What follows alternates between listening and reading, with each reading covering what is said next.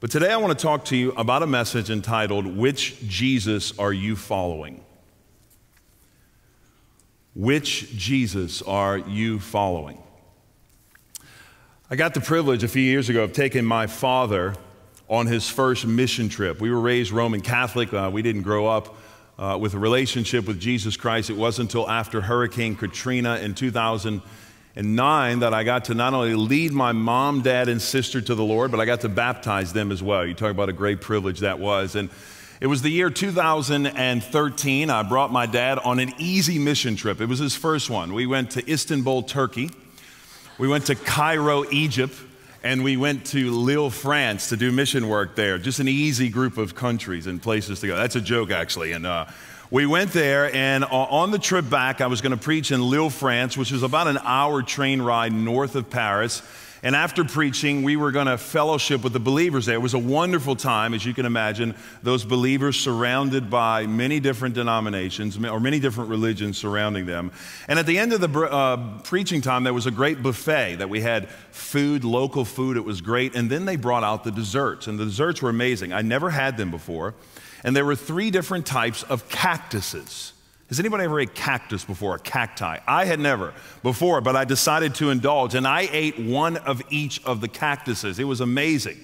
We took the train ride back to Paris. We were going to travel around Paris that afternoon. We put our luggage down, and we made our way to the subway station for an hour subway ride through many different transactions or many different trains to Paris, the inner city of Paris.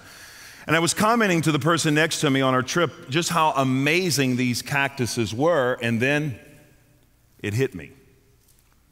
Mike, our director, leaned over to me, overhearing a conversation, and he said, "Pastor, do you know cactus is a natural laxative?" To which he followed up and asked, "How many did you eat?" You can imagine we had a one-driven mission at that time. We had to get off the subway to a local restroom, which there were none. We were down in the heart of the subway. And so we were trying to make our way quickly between trains, and my father was with me. And we made our way to the last connection. And the way Paris subways work is you have this little ticket, you put it into the reader, and then the turnstile turns. And so I was walking through the turnstile. I looked at my dad and I said, "Dad, whatever you do, do not lose me. Stay behind me." Well, I started to walk through the turnstile. I was following the leader, and then I heard a call of my name, which really brought me back to when I was a teenager. It was my dad screaming in the Paris subway, "Robbie!" And I looked back, and he was stuck. His ticket didn't work. And so I run back over to my dad. I said, "Dad, we have to go, Dad. You know, what is wrong?" And so he's putting his ticket in. It doesn't work. And I noticed at that time, other people around me are jumping over the turnstile. And so I thought, well, maybe it's not working. And so I'm telling my dad, who's approaching 70, "Dad, I think we're going to have to do it." And he actually honestly made the first hurdle fine. He looked like an Olympic hurdler. It was that second one. That guy, his leg kind of, you ever seen this before? Leg kind of locked up out on him, and he got stuck. Well, I tried to pull him over the turnstile. Luckily, a woman in uniform came over to help us.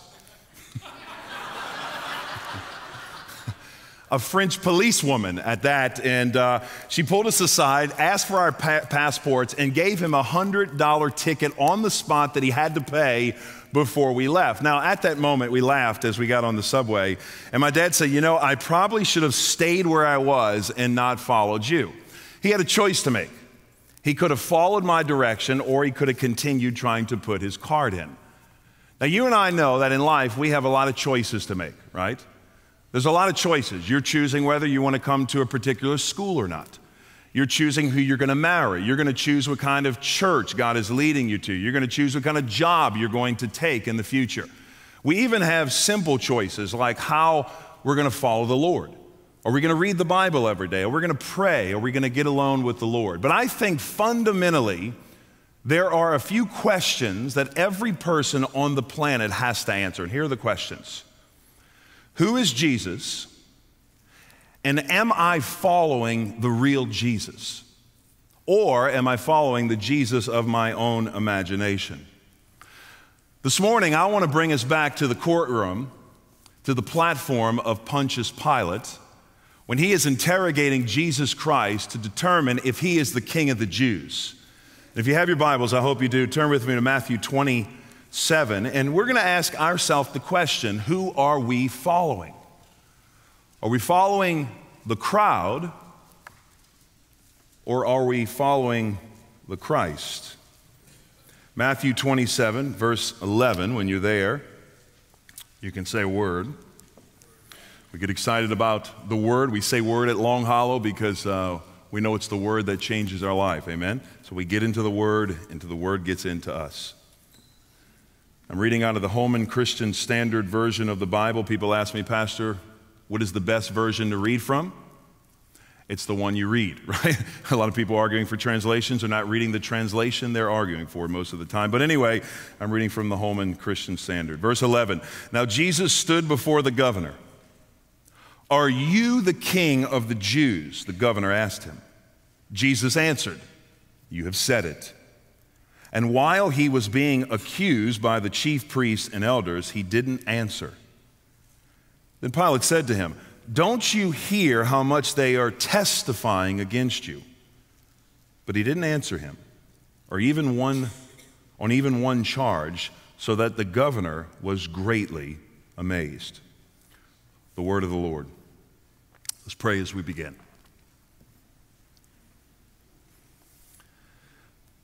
Father, I pray today in a very real way that you would bring us to this trial in order to determine who we're following. Jesus the Christ or Jesus of our own imagination. And that we would leave this place really understanding what that means, that it would solidify, that we would be resolved to leave knowing who we're following. And God, I pray today that you'd be the teacher, we'd be the student. We pull a seat up to your table, give us listening ears to hear, and that when we leave this place, we would not say we heard a great sermon or listened to a great preacher or even experienced great worship. That when we leave today, we will say that we have been in the presence of a great God. For it's in his name we pray. And everyone said, amen. I want to divide this section, and we'll go a little longer in a moment, into three different progressions. Here's the first one. I want you to see that Jesus Christ is rejected by Pilate. Jesus is rejected by Pilate. Now, this is not the first time Pilate rejects him. Pilate has already interrogated Jesus and sent him out. Jesus is now coming back to him. Now, one of the things about Pontius Pilate, it's a fascinating study if you've ever done it. He was over the Roman law of Judea, and the Romans loved him. The Jews, on the other hand, hated him. And the reason the Jews hated him is for two reasons. Josephus, the early historian of the first century, tells us that on one occasion when Pontius Pilate was early on in his reign, he decided to march into the town of Judea with a Roman legion of soldiers, all with poles in their hand, and on top of the poles were carved eagles, the symbol of Rome. Now, why is that a problem for the Jewish people? Not everybody at once. Because God said, don't worship idols, right? Don't worship carved images. And so the Jewish people naturally rioted against Pontius Pilate, causing him to take down the birds. On another occasion, which is worse than the first, Pontius Pilate decides to create a water system for the city of Jerusalem. And oh, by the way, he's going to fund it by taking money from the temple treasury, which caused an outrage among the Jewish people. And so it's a hotbed of insurrection in the first century, particularly against Pontius Pilate. And now he's presented with a question. He's presented with a dilemma that he cannot win.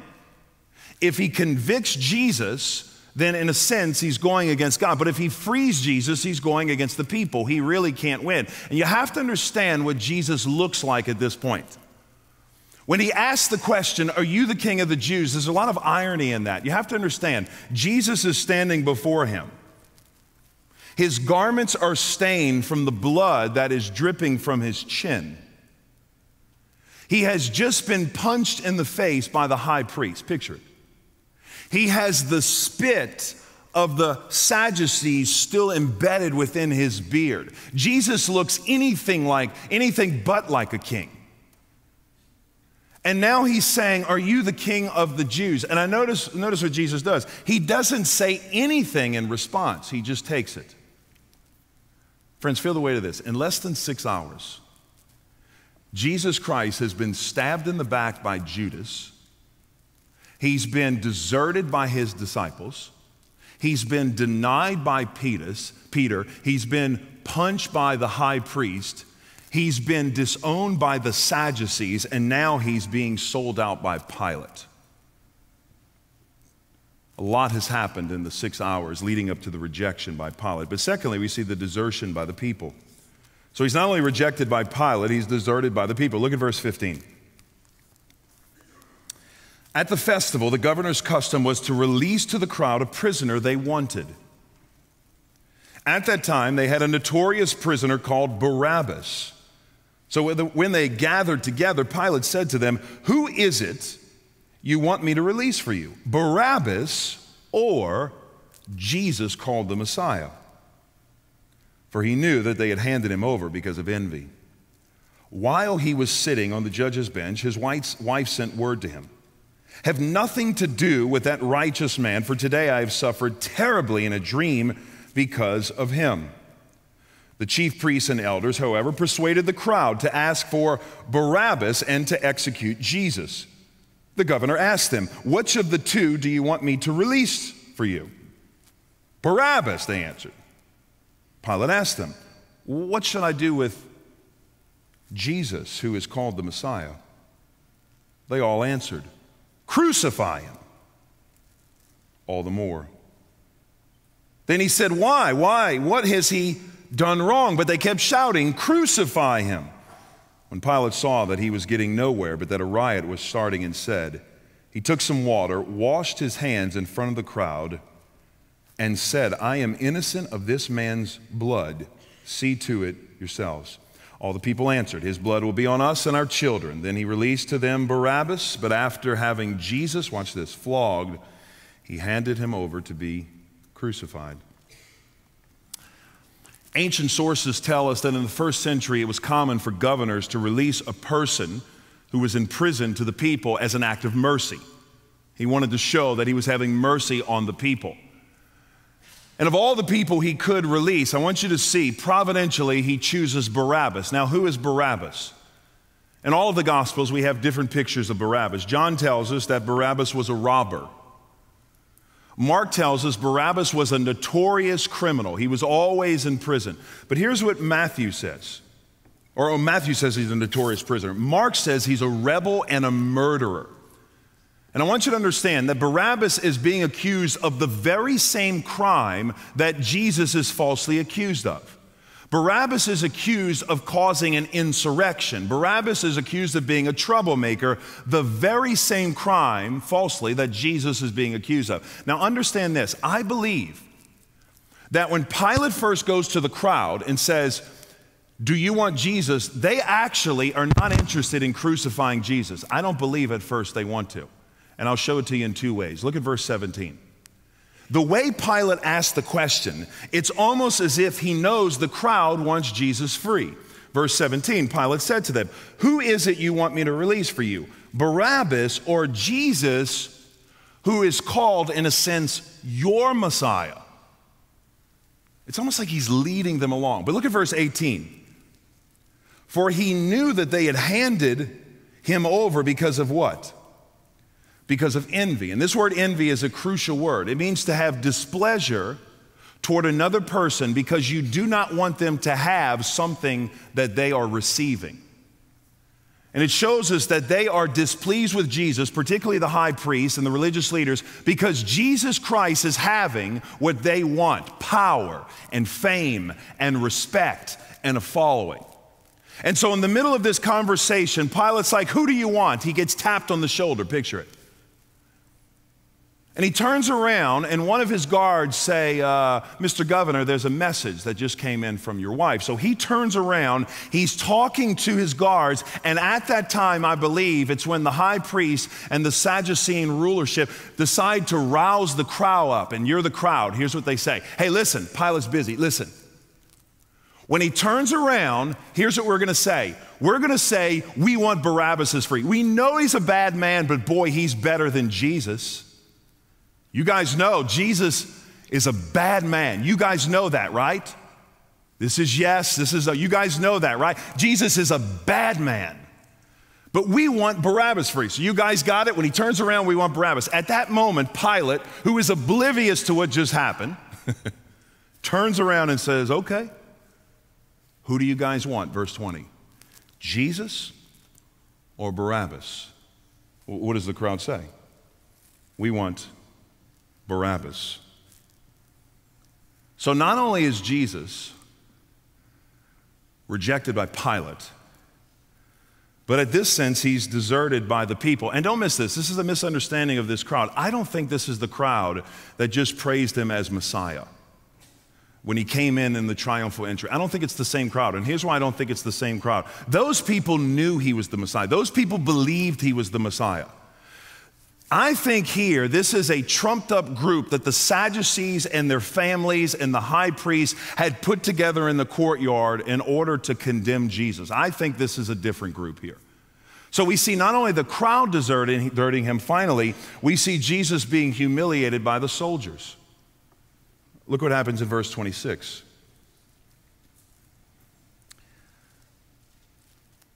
Then he released Barabbas to them, but having Jesus flogged, he handed him over to be crucified. Then the governor's soldiers took Jesus into headquarters and gathered the whole company around him. This is mind-blowing. I mean, think about what's happening here. The whole company is another word to say battalion. It could be in upwards of 600 men. There are 600 trained soldiers about to interrogate and humiliate one man. They are going to demoralize him. Why? They're going to destroy him. They're going to disgrace him, would be better. Why? Because Jesus is claiming to be a king and he looks anything like a king. John MacArthur, pastor of Grace Church, comments on what's happening here, and here's what he says, pretty insightful. He says, the soldiers thought Jesus was a village idiot, a lunatic, who is deluded in every way by thinking himself to be a king, and that is why they mocked him. Now I want to show you what happens here. Look at verse 28. They stripped him and dressed him in a scarlet military robe. They twisted together a crown of thorns. They put it on his head, placed a reed in his right hand, and they knelt down before him and mocked him. Hail, King of the Jews! Then they spit on him, took the reed and kept hitting him on the head. When they had mocked him, they stripped him of the robe, put his clothes on him, and led him away to crucify him. Up to this point, Jesus has an outer garment on, probably a tunic. They strip him of the tunic and they flog him. Normally they would flog them 39 times. You've heard it, 40 lashes minus 1. The reason they would do that is it was an act of mercy. It was believed that 40 lashes would kill a man, so they had an act of mercy and gave 39 lashes. And some of the times people would actually die from the flogging. Why? Because some of the whips would have a piece of bone or hook on the end that it would rip into the skin. They were masters. The Roman soldiers were masters of whipping the whip around the body of an individual. It would embed itself in the skin, and then they would rip it out. And so they did this to Jesus. And if that wasn't enough, they decided to gather a scarlet robe. Now, here's what's interesting. Of all the colors they could have gathered, they gathered scarlet. And if you know the Old Testament well, you know there is a scarlet thread. You've heard this before. W.A. Criswell preached a great sermon on this. Scarlet thread that is woven all throughout the Old Testament as a picture of sin. Although your sins are red as scarlet, I'll wash them what? White as snow. What a wonderful picture of he who knew no sin becoming sin for us is a picture so that we might become the righteous of God. So they put on him unknowingly, they probably knew what they were doing for a different reason, this scarlet robe. Now the reason they put a scarlet robe on him or a purple robe is because that was the signal for authority or kingship. Kings wore purple robes, very expensive. But you have to understand the kind of robe this is. Don't miss this. This is a wool, coarse, scratchy robe.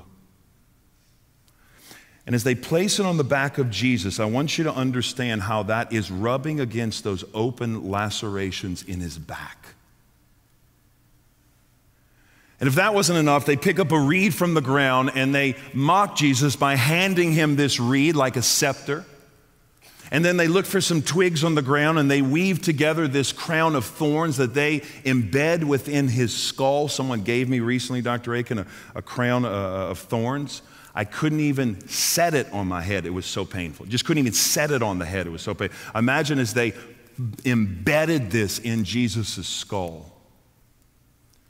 And as Jesus has the crown pictured, and Jesus has the robe, and Jesus has the reed, one soldier gets on the knee and he starts to mock him. "Hail, King of the Jews. You're supposed to be king. Show us now."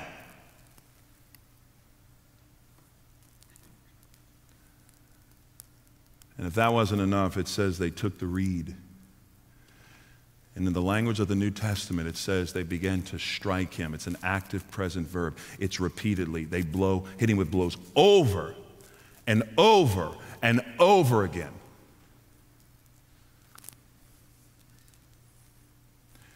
And the entire time, feel the weight of this. The entire time, guess what Jesus does? Nothing. This is the man who can call down a legion of angels with the blink of an eye to annihilate his enemies, and he is standing there, he is kneeling there, saying nothing. Now, why in the world would Jesus say nothing? Don't miss this. In the midst of his suffering, in the midst of his persecution, Jesus is fulfilling prophecy.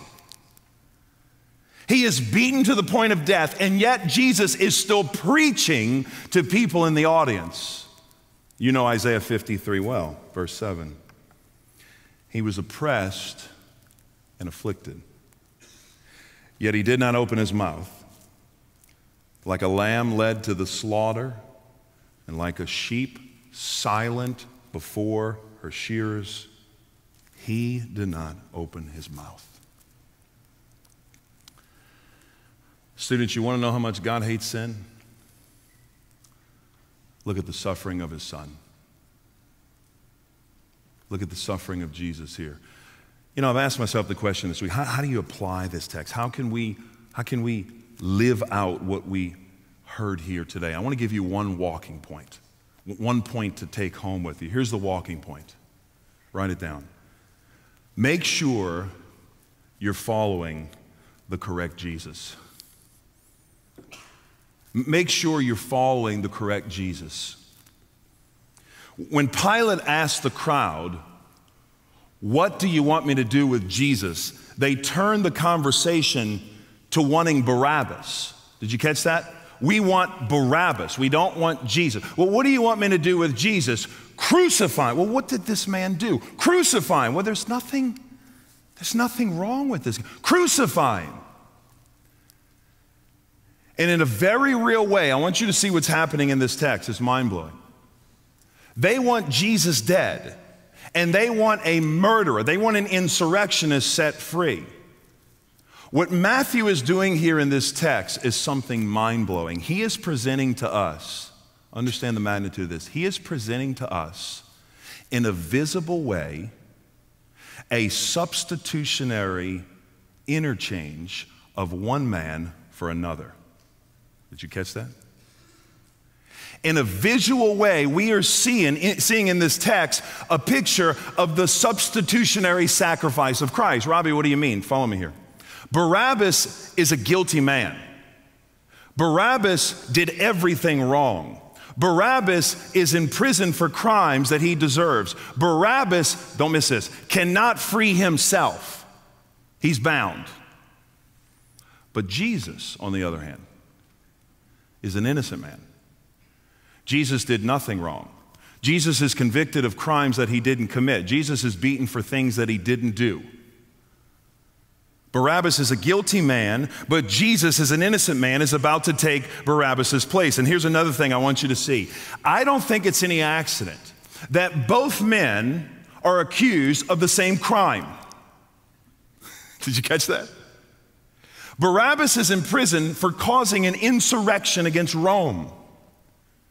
And now Jesus is going to die by the Roman Empire for being a man causing an insurrection against Rome. In a sense, Jesus, in a very real way, is paying the exact price for a crime that Barabbas committed.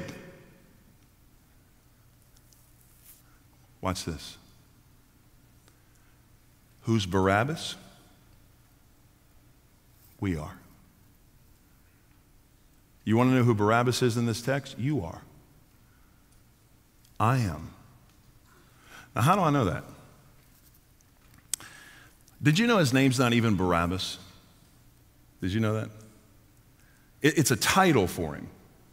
He has a different name. Barabbas is a title. It's actually a Hebrew word, two Hebrew words broken up to get down. If you'll see what it means, actually two words coming together as one. Bar in Hebrew, for those who know, means son of. Remember Bartimaeus, Mark 10? Bartimaeus, son of Timaeus. Bartimaeus, he's the son of Timaeus. But the second part of Barabbas' name is Abba. Abba means what? Father. So it's a title. Barabbas is the son of the Father. But if you look in the footnote in your Bible, look in Matthew 27, you'll look at a footnote next to Barabbas' name, and you will see, my footnote says, other manuscripts, look at verse 16 and 17, Matthew 27, other manuscripts read that his name, and these are earlier manuscripts, read that his name is what? Jesus.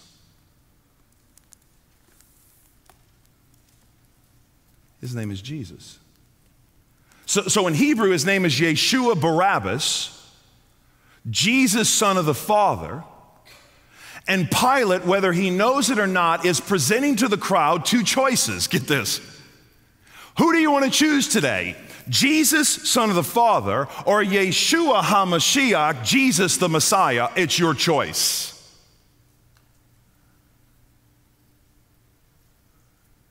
And that's why I asked you when we began, who are you going to choose?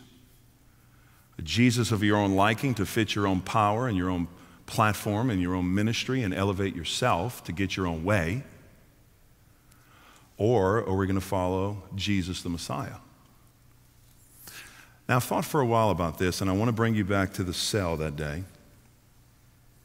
And I want you to imagine what it was like for Barabbas that day when he was brought on the platform. Have you ever thought about this? He's in the cell, and he is preparing for death. Now, I've studied chaplains through the years, and I've heard that some people, as they're preparing for death, particularly those that are about to be hanged, days leading up to their hanging will begin to rub their neck, almost feeling where the rope is going to go.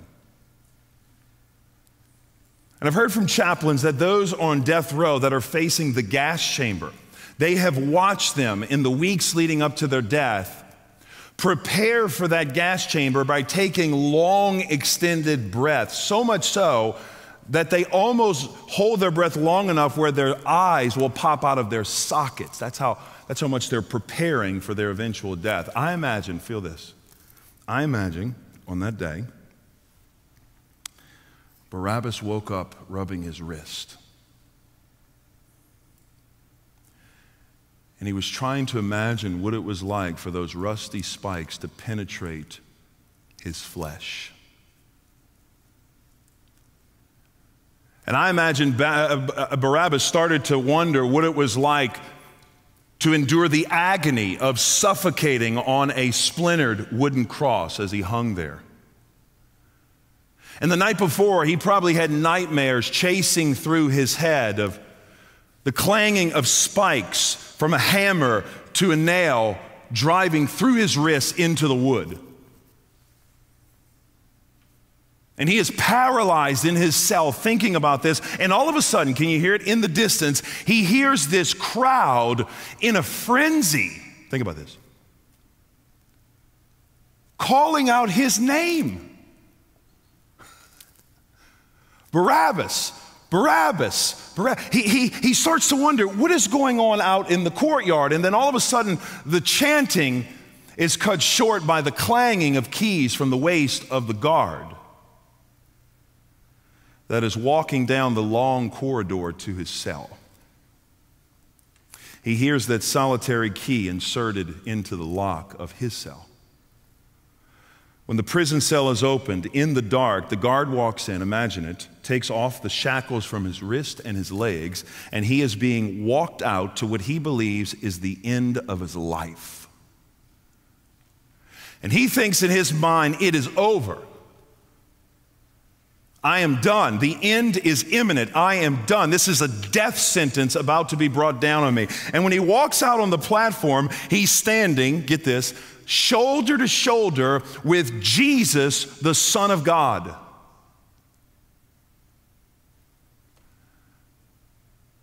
And Pilate says, which Jesus are you going to choose? Jesus Barabbas or Jesus the Christ? Stupefied. You have to understand, he's stupefied. He hears, we want Barabbas free. And he walks down that day from the platform and wobbles into the crowd before making contact with the eyes of Jesus. And he realizes at that moment that Jesus took his place. I don't know if this is the case, but I imagine it to be that for the rest of his life, through the corridors of his mind, what he remembered is the beating of a whip on the back of a man who took his place. You have to understand, there were 3 crosses on Calvary. One was for him, probably. You know what's neat about Barabbas? He's the only man in human history who can say that Jesus took his physical place. But every one of us here today who has been born again by his Spirit through repentance and faith can say that Jesus took our spiritual place. Aren't you glad of that? See, we were destined for damnation, but Jesus made a course correction. It was our sin that we were paying the price for, but Jesus absorbed it, right? It was the wrath of God that was meant for us, but Jesus took it on. And it was hell that we were separated for eternity from God, but Jesus rescued us. Aren't you glad of that? I know what you're thinking. You're thinking, why in the world, Robbie, would you come to a seminary and preach a message about following Jesus? That's probably what you're wondering. I spent a lot of time at seminary. In fact, I went to New Orleans Baptist Theological Seminary as a 1-year believer, 1 year removed from $180 a day heroin and cocaine addiction. I got radically saved, and by God's grace, I still don't know how they let me in, but they let me in the seminary, and I was there 1 year removed from this addiction. So to say that I'm a product of seminary education is an understatement. I mean, I went in there with a blank slate. I spent 8 years of my life on a seminary campus. It was the greatest 8 years of my entire life. I just want to be honest. I loved every minute of it. When I went to seminary, I had a lot of friends who edified me, a lot of friends who encouraged me, a lot of friends who challenged me. It was great to be with those friends. But do you know there were some people in some classes that I asked myself the question, did they even know Jesus? In seminary. Can I speak freely for a second? For just a second? This is yes. Can I speak freely for a second? Is that okay, Dr. Aiken? And I even question, are guys at seminary following the same Jesus I know? Because what I saw is a lot of guys trying to add Jesus to their ministry. I saw a lot of guys who wanted Jesus to elevate their platform. I saw a lot of guys that wanted Jesus to fulfill their selfish gains. And if you would ask those guys, they would say, I didn't start here. And I don't even know how I got here, but for some way and some reason I ended up here where I was using Jesus to get something. Listen to me, write this down, because it can happen to all of us. Do not fall in love with the ministry of Jesus and fall out of love with the Jesus of the ministry. Let me say that again. Do not fall in love with the ministry of Jesus and out of love with the Jesus of the ministry. Listen, it is Jesus only, right? It's not Jesus and. It's not Jesus, I'm trying to make a deal with you so you can rubber stamp my plans so I can have gain in this world. It's no, Jesus, I'm submitting to you as a sovereign God because you are worthy to be worshiped. Now I want to share something with you that I heard long ago, and I want this to be the final thing I share because I want it to be embedded in your mind. I heard it years ago. It really caught me off guard. It was by a pastor named Paris Reedhead. Here's what he said. He said, you can determine where your heart is by saying to God, Lord Jesus, I'm going to obey you and love you and serve you and do what you want me to do as long as I live, even if I go to hell at the end of the road, simply because you are worthy to be loved and obeyed and served, and I'm not trying to make a deal with you. Friends, don't miss this. We love Jesus and serve Jesus for who he is. We don't love Jesus and serve Jesus for what he can do for us. And I think that's why the song captures it well. Holy King, Almighty Lord, saints and angels all adore.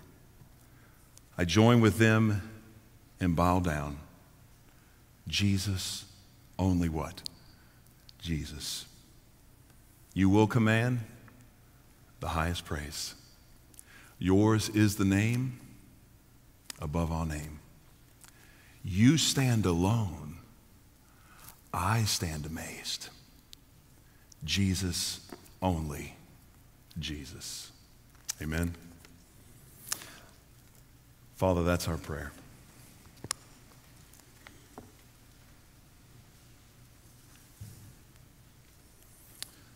Lord, what more can we say than thank you, Jesus? Thank you, Jesus. You absorbed the wrath of God. You walked the gauntlet that we were meant to walk. You died a death that we deserved and lived a life we never could live. And Father, we say, thank you, Jesus. God, help us to be not only a group of people who know the Word, but live the Word of God. And God, I pray today for those who are here and know about Jesus, but they may not know the Jesus of the Bible. And I pray for those who have fallen in love with the ministry and out of love with the Jesus of the ministry, that you would bring them back to their first love. For your glory and for your name's sake, we ask it in the only name we know how. And that is the strong and powerful name of Jesus Christ. And everyone said, amen.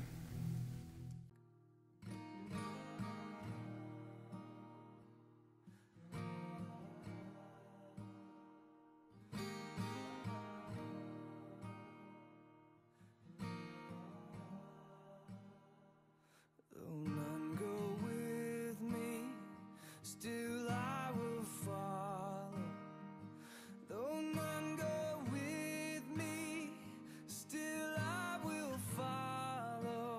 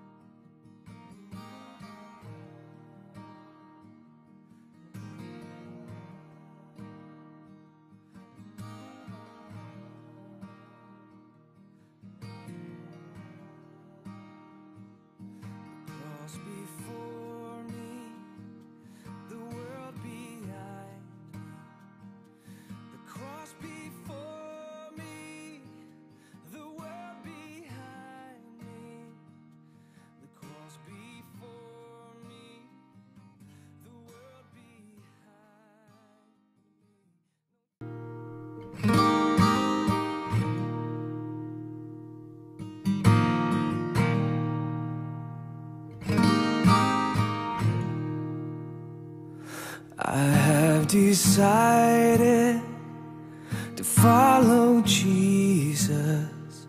I have decided to follow Jesus. I have decided to follow Jesus. No turning back, no turning back.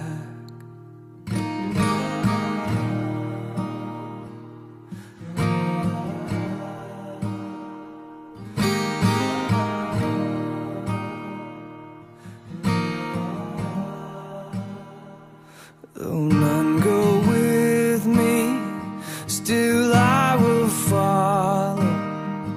Though none go with me, still I will follow. Though none go with me, still I will follow.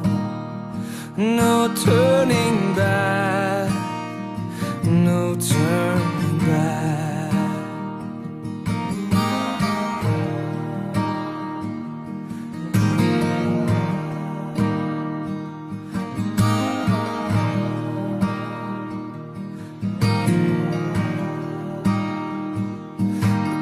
Before me, the world behind me. The cross before me, the world behind me. The cross before me, the world behind me.